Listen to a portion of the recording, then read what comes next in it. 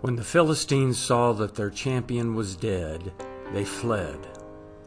The men of Israel and of Judah arose and shouted and pursued the Philistines as far as Gai and to the gates of Ekron. The wounded of the Philistines fell down by the way to Sharaim, even to Gath and to Ekron.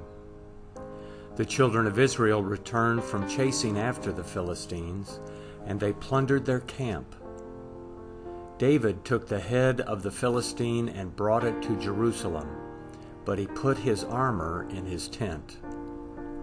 When Saul saw David go out against the Philistine, he said to Abner, the captain of the army, "Abner, whose son is this youth?" Abner said, "As your soul lives, O king, I can't tell." The king said, "Inquire whose son the young man is." As David returned from the slaughter of the Philistine, Abner took him and brought him before Saul with the head of the Philistine in his hand. Saul said to him, "Whose son are you, you young man?" David answered, "I am the son of your servant Jesse, the Bethlehemite."